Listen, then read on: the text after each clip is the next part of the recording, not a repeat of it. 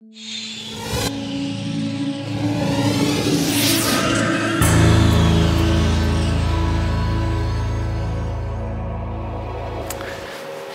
morning and namaskar.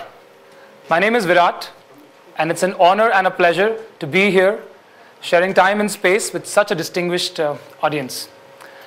I'd like to keep my talk very informal and very participative, so request all of you guys to participate along. Yeah? It also keeps you awake.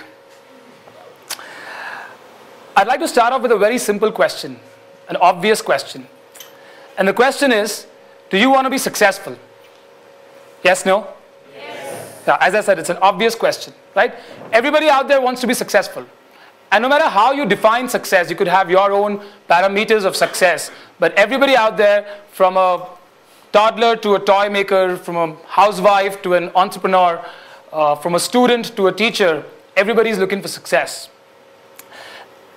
Interestingly, a lot of human scientists out there, behavioral scientists and psychologists have been doing research to figure out what skills does one need to be successful, right? Stanford, along with some other institutes, did a very interesting research, and they asked a lot of people, what skills do you need if you want to be successful? Let me pose the same question to you. What do you think? What skills do you need if you want to be successful? Got to be a little louder. Communication. Communication skills, great. Few more examples? Perseverance. Leadership. So on and so forth. Similar answers come up. So, interestingly, in all those answers, the first set of skills that came up is what they said is domain knowledge. Meaning, your technical knowledge or your academic knowledge. How much do you know about your subject? Right? That was one of the skills that came up. They primarily came up with two kinds of skills. Domain knowledge was one of them. And the second category of skills was what they call as soft skills or people skills or abstract skills, life skills. In fact, most of the answers that I generally get, I've asked this question to thousands of people across the planet. And the answers I typically get are what you said. Yeah. Interestingly, very few ever said education. Just pointing it out. So they figured that, and this is a no-brainer, right? This is obvious. Success depends on my technical knowledge, my domain knowledge, and it depends on soft skills. And soft skills are skills like communication skills and leadership skills, time management skills, decision-making ability, working in teams, working under pressure, expressing your ideas, relating with people, so on and so forth. Then they took it one step forward and they asked another very interesting question. And this question was, in what proportion do you need these skills? Right? So how much percentage of your success would you attribute to domain knowledge or academic knowledge, and how much percentage of your real life success would you attribute to soft skills and all these other skills? What's your guess? Guessing is free. More on domain or more on soft? More on soft, right? That was my gut feeling too, and that's exactly the answers I've got every time I've asked this question. Interestingly, the researchers found the same trend. The research came out and pointed about 15% of real life success was dependent on domain expertise, and about 85% was dependent on soft skills. And they did a very interesting reverse study to this research. By Harvard did this study, and they realized that 80% people who got fired in a job got fired because of lack of soft skills. Only 20% people out there were losing jobs because of lack of domain knowledge. I was speaking to a lot of HR people, and they always say that it's easier to train somebody on domain knowledge than it is to train somebody on soft skills. So people tell me this, you are telling me this is my feeling, this is what research says, that soft skills is important. And in the longer scheme of things, it becomes critical. Domain knowledge is important, of course, it is necessary. But soft skills are equally or more important. What is interesting to note is that if you look at the typical education system, especially in India, if you look at time, effort, and money spent by students, of course, time, effort is yours, money is your dad's. But if you look at percentage of time, effort, money spent on domain knowledge and soft skills, don't you think the equation is reversed? Isn't it? You look at the typical education system, a typical student, right? Most of his time, effort, money is spent on developing academic knowledge, right? Domain knowledge. Very little on soft skills, if at all. Let me ask you another question. And this question was not asked in the Stanford study. This is my individual question to you. We talk about these soft skills, right? So communication skills, leadership skills, decision-making ability, all of this. Where does it come from, right? A similar question to entrepreneurship. Where does it come from? Would you agree that it comes from within? Yes, no? Yes. Of course, training can be given.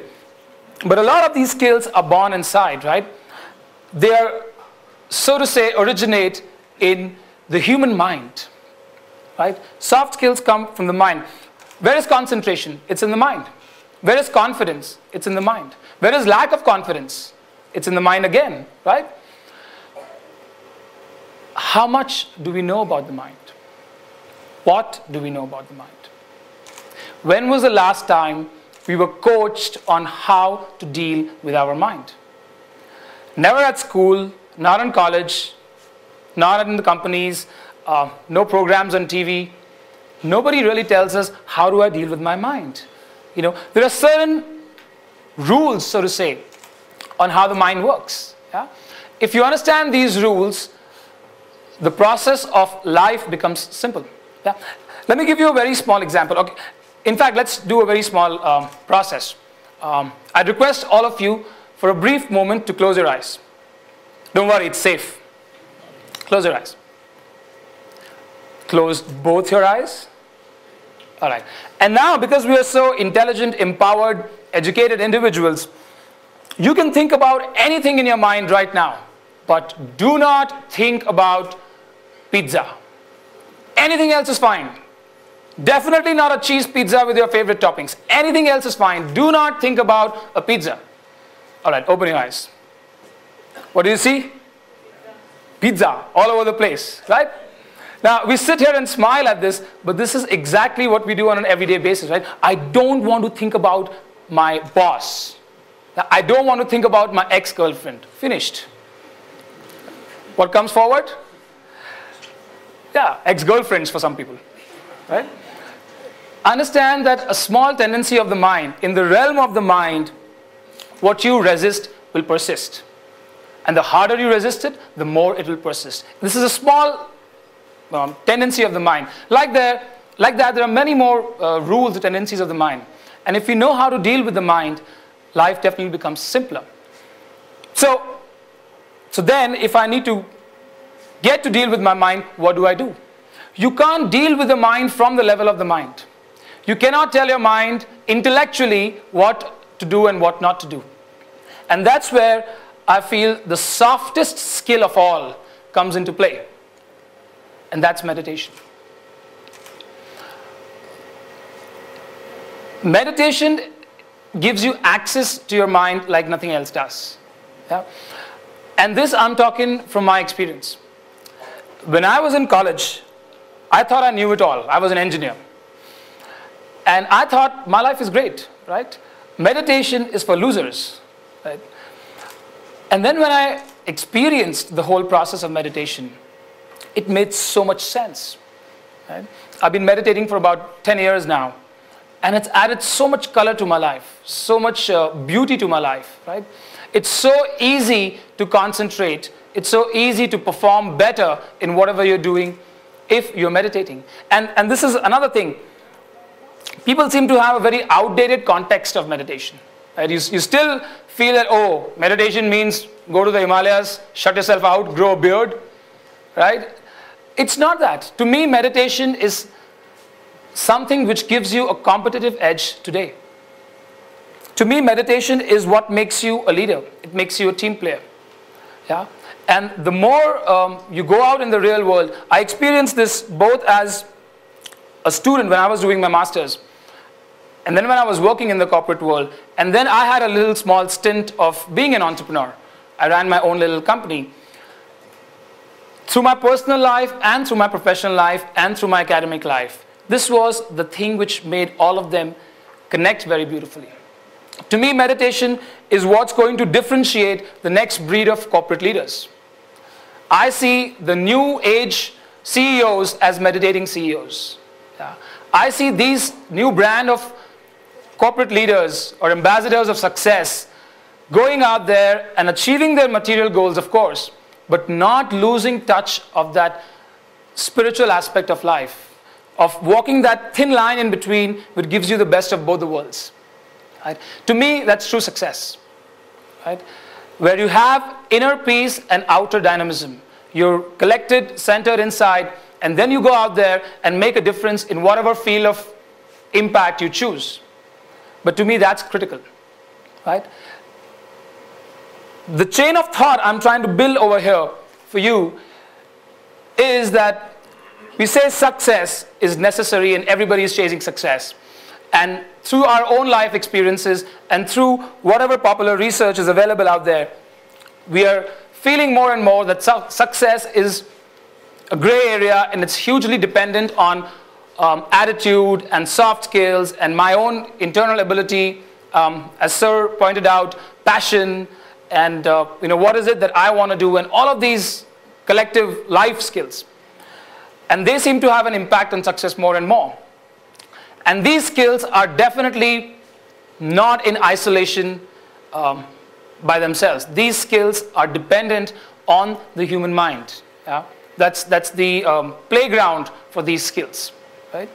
And the human mind is easiest to access and to train and to become more effective, become more productive via the route of meditation. Yeah? It's something, another myth about meditation is it's something very difficult to do. It's something I need to leave my regular activities and then pursue. That's not true. Yeah? Meditation is something which connects your life together. So the chain of thought is success to soft skills, mind, meditation. Yeah? And that's what I would like you to try out. I would like to invite each one of you today to experience this aspect of your life. Yeah? This is what makes life holistic. In fact, this is what would probably make education holistic. We train our kids in schools for all the basics of life, right? Everybody learns computers, everybody learns English, everybody learns mathematics. Even if you're never going to really use English as a profession, you learn that language, right? No matter which, whether you're an engineer or a doctor or an architect, you learn computers because the basis is that no matter what I do in my life, I will need to know computers. Agreed? Yes or no? It's the same basis. No matter what I do in my life, I will need to work with my mind. Yeah? And if I can incorporate that as a part of my learning process, then I'm more prepared to face the challenges that the world is going to offer me soon. Yeah? And to me, that is holistic. To me, that completes the circle of life. Yeah? And for that, you need to meditate. Yeah?